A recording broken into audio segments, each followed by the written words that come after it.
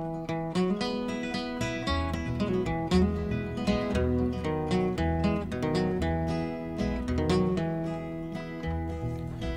a miniature maker, gonna make a miniature house. Gonna build it just like a regular house, but right size for a mouse.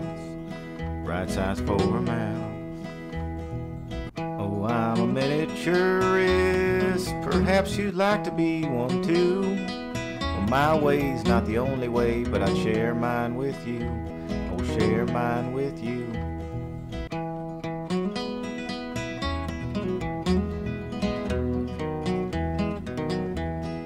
Hello, and welcome back to Small Talk. Or for those who are here for the first time, welcome to Small Talk. My name is Luke Capasso. I will be your host. This is Small Talk, the miniature house show, the show where we sweat the small stuff. On a previous episode, we worked on making a bandit material into cedar siding, and I think mine turned out quite well.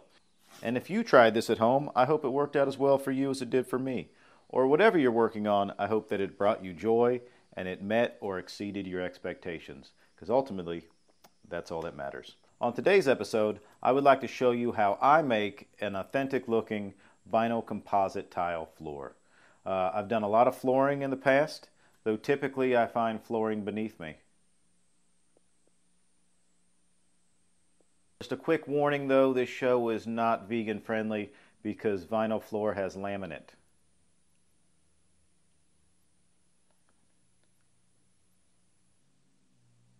A compliment I often receive after doing a project is that I am gifted. Though I appreciate that compliment, I don't see what I'm doing as a gift.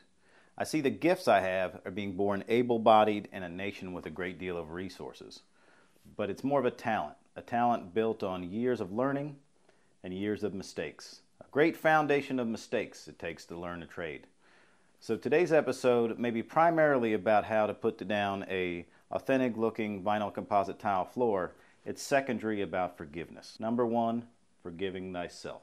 And you'll see, since we have to fabricate our tile out of a larger vinyl tile, it's not going to be factory perfect. So when we lay it down, you're going to see slight flaws and defects. So I'm going to show you a couple little tips on how actually those little defects, just like the little flaws in yourself, will add to a more beautiful final product. So stick with me, and hopefully you'll learn a couple little tricks. Some people might call me a hoarder. I, however, think I just have tons of cool shit. One problem with being a miniaturist is you don't really throw anything out, even despite how small it is. You're like, I could use that for something like this here. It's just thin sheets of brass, which I'm going to use to make a metal roof. Or I have all this fake copper, which I'll someday make a metal roof with. But in this case, this extra tile I have is actually part of being a smart homeowner. It's always a good idea, whatever project you do, even just in your house, buy extra material because you think they don't stop making the classic black and white tile, but as the last couple years tell you anything, they seem to stop making a lot of stuff. As per usual, I consult first with a genuine article. I put this VCT tile down about 2 years ago. It's holding up pretty well. I used to be pretty firmly against putting vinyl on top of wood floors. That was something that was done in the 1910s and 20s. It actually, I mean, at the time, it made sense to cover it up for ease of cleanup, and it was actually a luxury thing to have that instead of wood floors. And then it wasn't until like the 90s it started coming back to wood. But this is slowly creeping back in, especially if you can get your hands on like the kind of cool old vinyl floors. But we'll talk about that later. But really, so with these VCT tiles, they're 1 foot by 1 foot. And in the miniature world, we're working in 1/12. So 1/12 of, it makes it easy that 1 foot equals, then will equal 1 inch. So which is a traditional size of a tile. Except for a lot of them are 9 by 9. And if you see a 9 by 9 tile, that's an asbestos tile. If you don't know what asbestos is, that's what will kill you. Like they always talk about, man, they knew how to make things back in the day. Which is true. They would last your entire lifetime because it would be shortened by the materials they use to make it. Smart woman, easiest flooring to care for. Save every way with Kentile vinyl asbestos tile. So if you see 9 by 9 tiles on your floor, I would hire a professional, or at least very least just leave them alone. Asbestos is actually, it's all right. It's kind of like bees or old ladies in the middle of a bingo game. If you leave them alone, they won't kill you. I'd like to bring your attention back to the Bellingham farmhouse. Again, this was a kit, but kits don't give you the interiors. You pick those yourself, and I wanted this to match as close as possible as my actual house. So I wanted to use the same vinyl tile that I got in the kitchen in here, but they don't make 1-inch by 1-inch tile, so I had to fabricate them myself. So that took away all the factory edges. But I'll show you little tricks to kind of make them look tight. Also not in the kit is this little piece of trim here that I put on the edges, but I think it finishes out the front a little better. But I'll show you how to get these real tight along the front where it's most visible, so it looks nice and clean. So some things you'll need to finish today's project. Something solid to cut on. I'm using this piece of butcher block. 2 tiles, 1 white, 1 black, or whatever color you like. A piece of wood is your subfloor, caulking gun, a clamp, a razor knife, plenty of blades, some glue, another clamp, a tape measure, a square, and a pencil. As per usual, we confirmed we have everything we're going to need for the project, barring one thing. Again, it's just good practice. That way you don't go to the store and not get things that you need, or go there and buy things you already have. So we have everything but one thing, so we're going to go head out and grab that. Whoa, wrong one. That's way better. Pretty cool.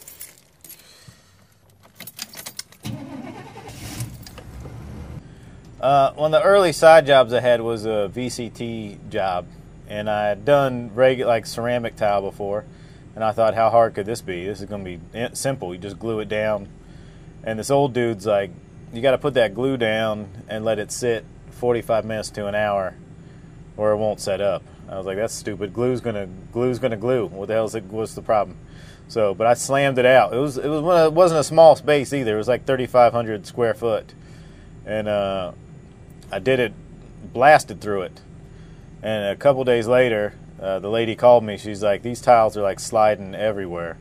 That was a side job I was using to support a wife and child, and it was a very expensive and embarrassing mistake. It was the hubris of youth. But it was mistakes like that, those kind of things. That's one of many mistakes that I've made that I've learned to then respect the reason they put that instructions on the box. So.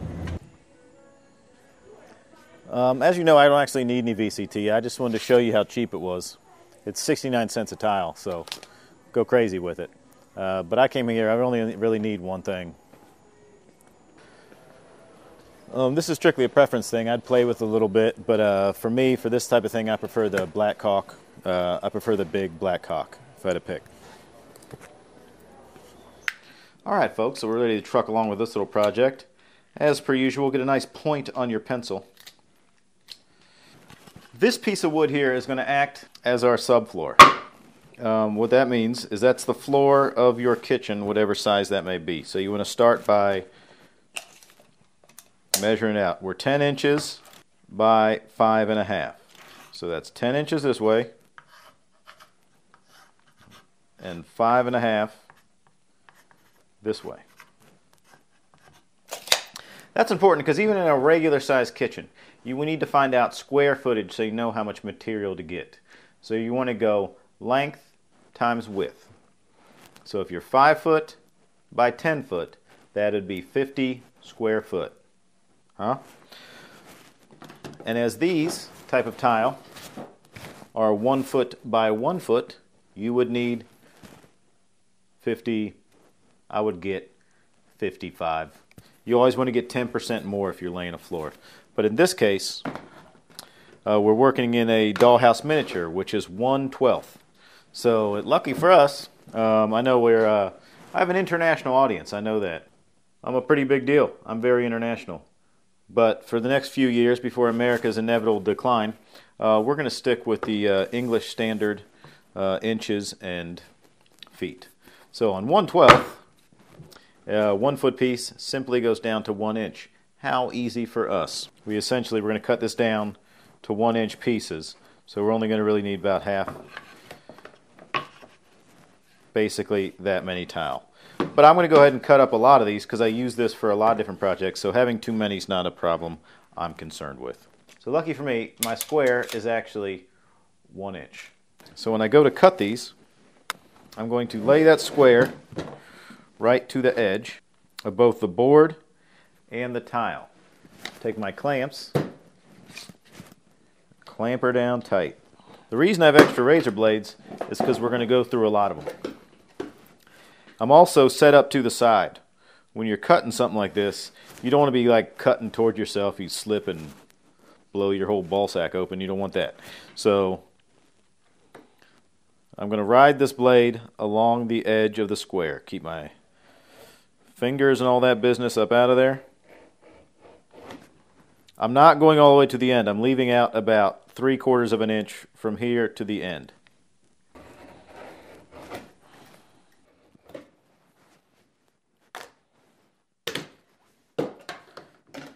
And I'm not cut all the way through. But with this material, you just wiggle it a little bit. And there you go, it's free. So now I'm going to set this right to the edge of my cut piece.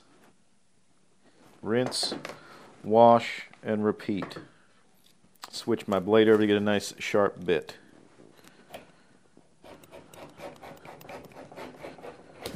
Depending on how cocked diesel you are is how many times you need to cut through. And then we're just crossing the other way. This one you don't have to go as far as in the depth of cut.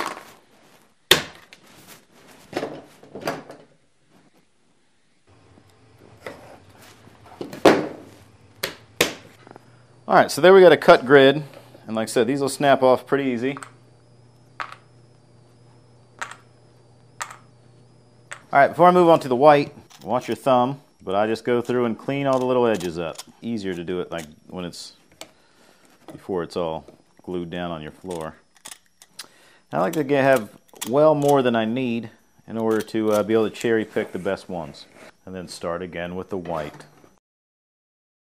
One thing I'll show you before I break this white one up, I don't know how well you can see it. See these little white marks here? This is just part of the grid I cut out to break the tiles up.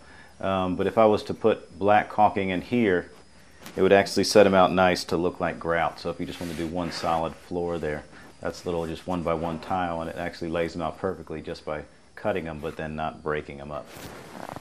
Now we have our tiles all cut into little baby tiles, or as I like to call them, infant tiles. We're ready to go and lay out our floor. Just like with a big floor, nothing drives me crazier than when you walk into a room and they start there. You don't start a floor in the corner here, unless you're the devil. You start it in the center of a room. This goes the same with a miniature or a large-scale house. Otherwise, you would have a full tile here and then possibly a half tile here, or it'd look like Willy Wonka, some sort of nonsense like that. So what you do is you need to find the center. Also in a miniature, there would typically be walls up on either side, but the process is still basically the same. There's a couple ways you could find the center with something this size. You could do like this. If you had a chalk line in a big room, that's the way you got it, center. Or you just measure it, 10, which would make it 5 by 5.5.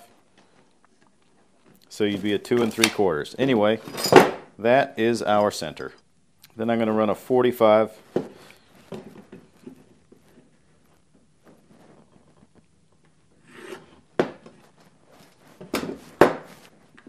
And start just like that. So that way that point will hit this line, and that point rides along this line here.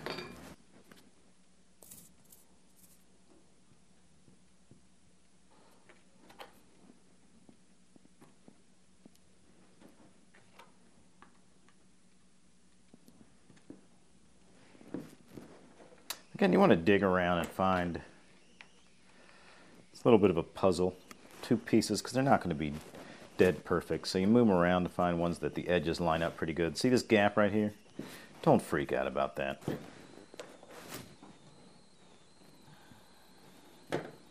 And this is the part I really enjoy. It's kind of meditative. You could be alone with your thoughts, or maybe even sometimes I sing a little song.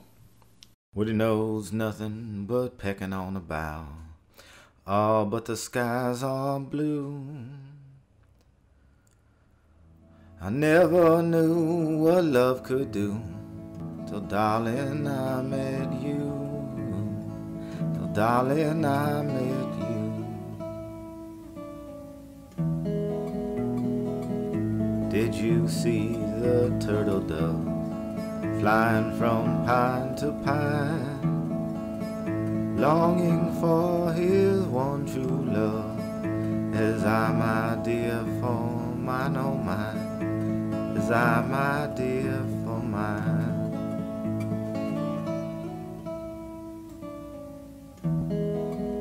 Oxen pulls a 4-horse plow. Sparrow, why can't you? 'Cause my legs are little and brown. They might get broken too. They might get broken too.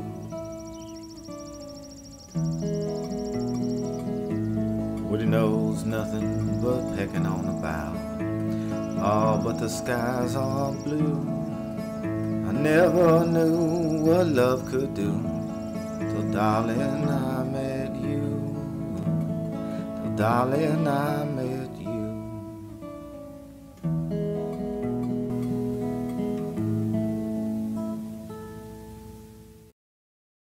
Not included in my tools is a pair of snips, but a little pair of shears, not quite scissors.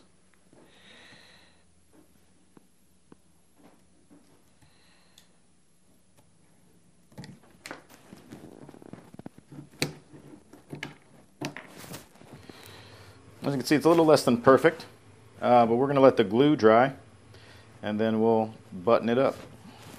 Well, here we are. The glue's all dry. For all intents and purposes, I think this is a very nice looking floor. I wouldn't be ashamed to display that to my friends and family. For most miniatures, I think this would do quite well. This is just an additional step that's totally up to you, totally preference, to fill these little cracks in. But like I said before, I was going to show you how to get that edge nice and clean beforehand. Really, that's, you take this blade, I know I said don't cut to you, but you keep in the thumb down here, and you just slowly shave it on back. Do that around the sides, and it gives you a nice flush edge there. A lot of times, I'll do the flooring and everything before I put the walls up, because I can't get my fat hands in there. So in order, if you don't do this, it'll keep your walls from sitting flush against it. All right, anyway, like I said, here's the additional step that you may or may not take. I take my big black cock, my big thick black cock. I cut just a tiny bit of it off. You can, again, you can use white caulking, black caulking, what have you. All right, and have a wet rag at the ready.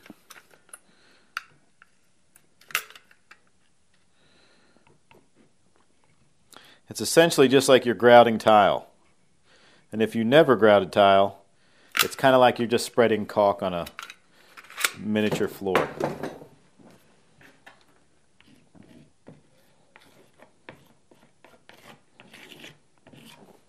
All right, then you have your wet rag.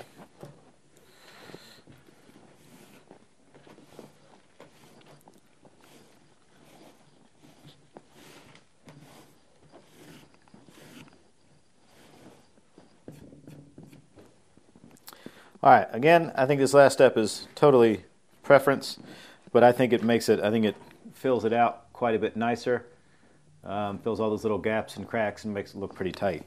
So again, you can use white. Let's say I had this little trick on here. That's the plain white tile, and these are a couple of the cuts that are left through. Sort of press that in there.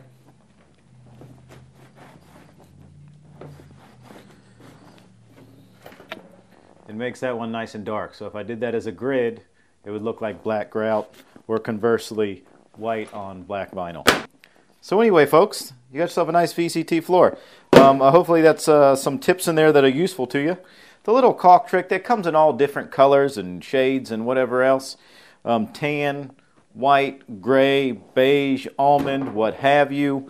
Go ahead, go crazy. Express yourself with caulk. But anyway, I hope that that's a nice way to do a floor, I think. And VCT comes in so many different colors and types. You can use different, those little laminate floor tiles that look like wood and make yourself a little parquet floor. There's a lot of different things you can do with this technique. So yeah, hopefully that was useful to you. If not, then don't do it that way. I don't care. But thank you very much for stopping by. I love you. Well, folks, that's that. Hopefully you learned something good today. One thing I always liked about that old song about birds, it's a reminder that many birds mate for life, and they love very deeply. Also, it's a reminder that, like birds, humans are social creatures. Without one another, we would go crazy. And this again, a reminder to you guys, if you ever having problems, whether it be with a project or with anything else, be sure to find a friend you can talk to.